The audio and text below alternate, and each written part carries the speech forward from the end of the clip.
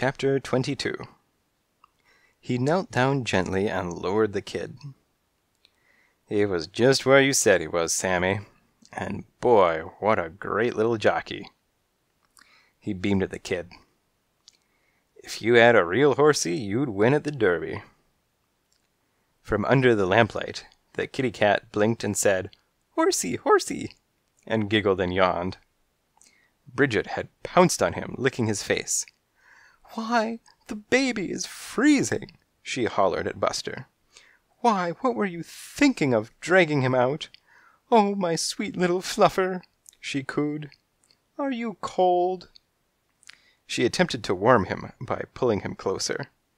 The kitten giggled again and said, "Mom," and then snuggled right into her, Sue going, "Ooh," with that goofy expression that ladies adopt in the presence of kids. Spike looked impatient and groaned in his throat. Slasher was squinting.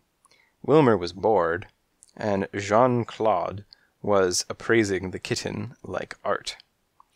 "Monsieur will observe," he said after a second, "the family resemblance in whiskers and claws and the quite unmistakable pennant nose. I would know the child anywhere. This is my Louis, and now I shall claim him and bid you good night." "Hold your horse and your kitten there, Frenchie." Slasher was carefully rising to terrible heights.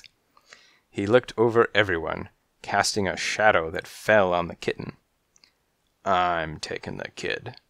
Gotta have him, so's Jimmy holds on to his store." Wilmer looked at him slyly. "So figure me in. I could worm my way back into Gutless's mansion, account I helped you deliver the kid."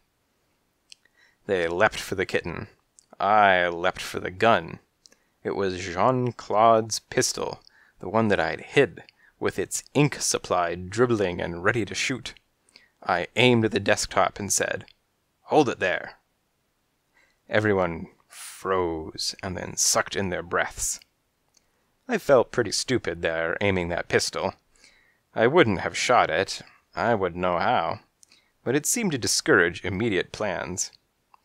"Now back away from him, nice and slow." They backed away from him, nice and slow. Buster, who'd risen to cover the kid, gave a nod of approval.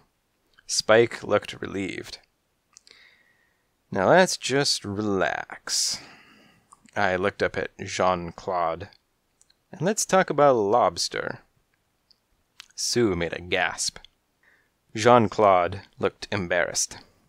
"I know I promised you 5 pounds of lobster, monsieur, but alas, I am presently fishless. The most I could raise would be 2 cans of tuna."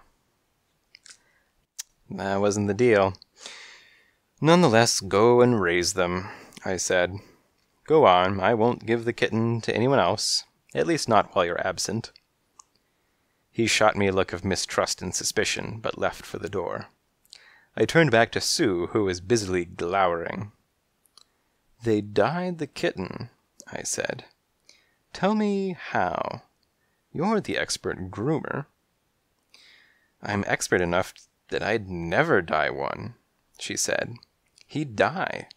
A cat licks his fur and he'd start to get poisoned. I guess the trick would be natural dye, and the only black dye I ever heard of is made out of caviar, olives, and squid." "And how long would it last, in your expert opinion?" "A couple of weeks," she said. "Maybe a month. But of course if you washed him, the color would fade." "So then, why don't you wash him and see what you get?" Bridget said, "Water? You'd wash him with water?" She cuddled the kitten, who'd fallen asleep, but she held him protectively.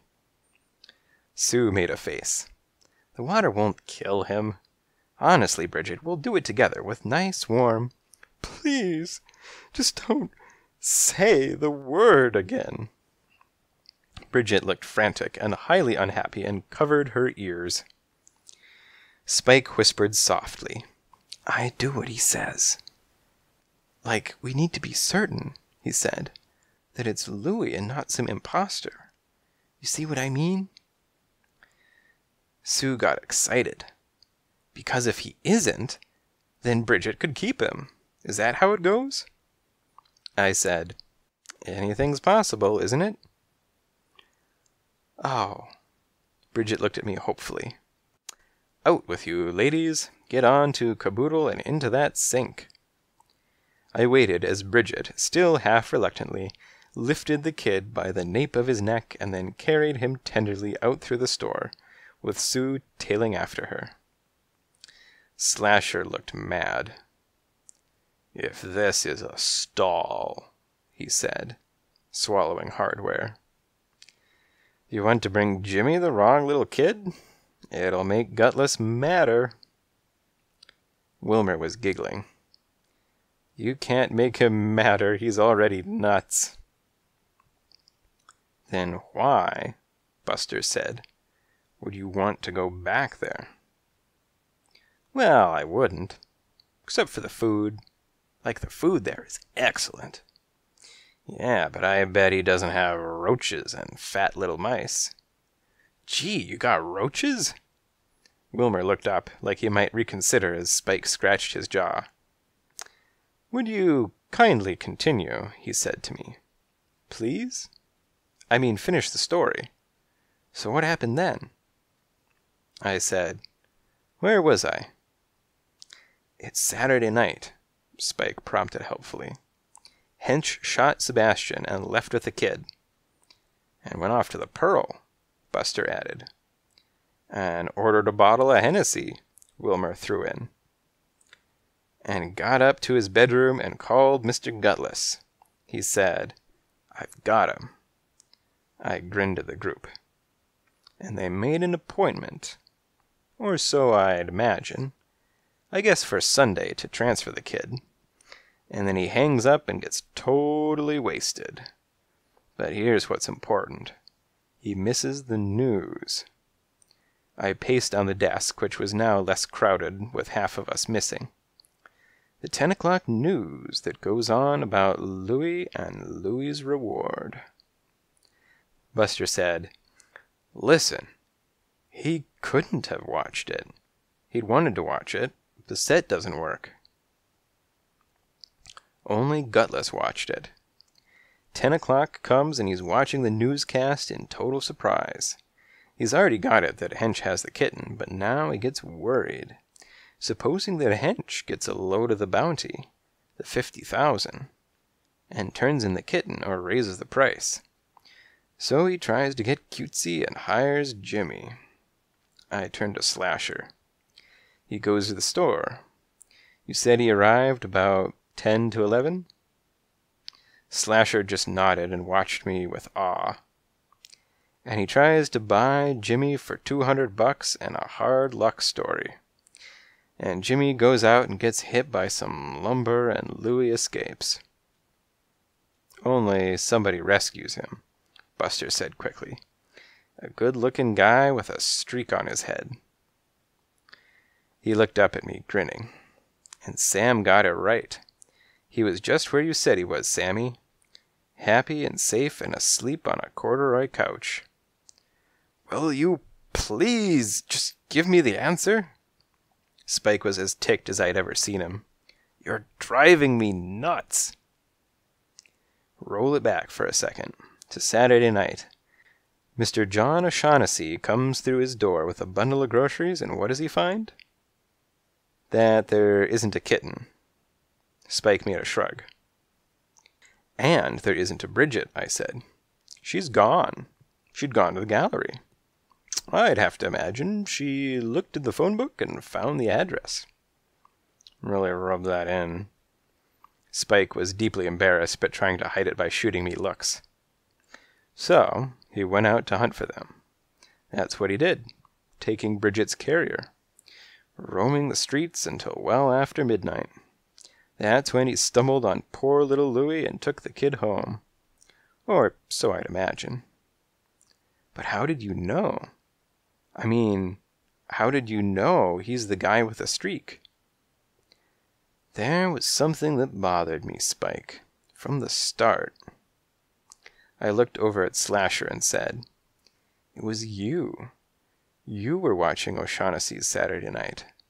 You were there when I got there. Why were you there? Because... No, don't tell me, I said.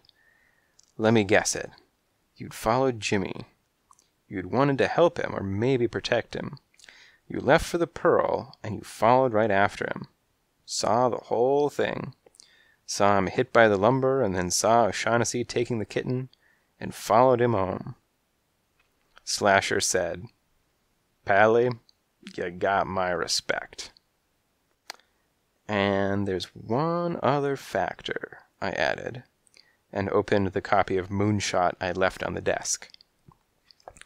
O'Shaughnessy's picture was slapped on the flap. He was handsome, all right, and his jet-black hair had a big streak of white in it, right at the top. So, you're not such a genius, then. Wilmer looked smug. I wouldn't be so sure of that, Buster threw in as the traveling Frenchman showed up with the cans.